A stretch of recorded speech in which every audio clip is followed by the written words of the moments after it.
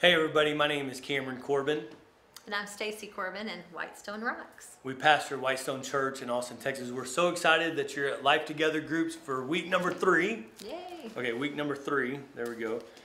So today we're talking about vision. And we firmly know what the scripture teaches in Jeremiah 1, that God formed you in your mother's womb. Before your mama knew you, God knew you. Before the world knew you, God had a purpose for you. He appointed you. He anointed you. He set you apart. God's called you to do a specific thing, whether that's fixing cars or being a missionary in Africa or starting a church or singing worship to Him. God's called you to do something better than most people. He's given you a talent. He's given you a gift. And so this week we've looked at the life of Samson. And in Judges, the book of Judges, it teaches us that God had a vision for Samson's life. And he was called to take a Nazirite vow. He wasn't supposed to drink wine. He wasn't supposed to eat or touch anything that came from an unclean or dead animal or dead person.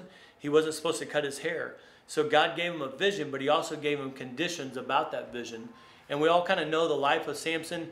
He married a woman, a Philistine that he wasn't supposed to marry, and he was drinking wine, and he ate honey from a dead animal, was touching dead things, and his ultimate demise was that his hair got cut.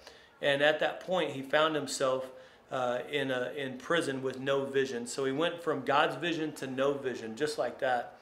But one of my favorite passages in Scripture I want to read to you is Judges chapter 16. It says, "However, the hair of his head began to grow back." I'm telling you that God's called you to do something great.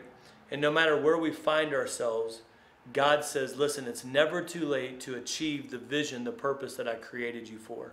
So this week in your group, I want you to ask the question, what's God's vision for your life? What is it that you want to do? What's the dream that God's put in your heart to do for Him? Is it to start a business? Is it raising those grandbabies? What is the vision that God's given you? And then ask yourself, where did it get derailed? Where have I diverted? Where have I followed my own vision and not God's vision? And whether you find yourself on the mountaintop or in the dungeon with no vision, I'm here to tell you, remind you that God is restoring to you the calling and the vision and the purpose and the plan for which He created you. So discuss that this week and encourage one another, even though your vision may sound crazy.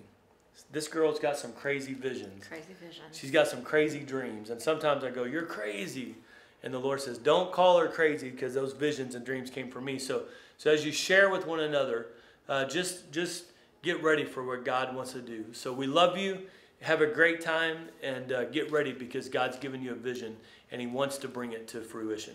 Amen. Amen. Jesus keeps you safe. Live life loved.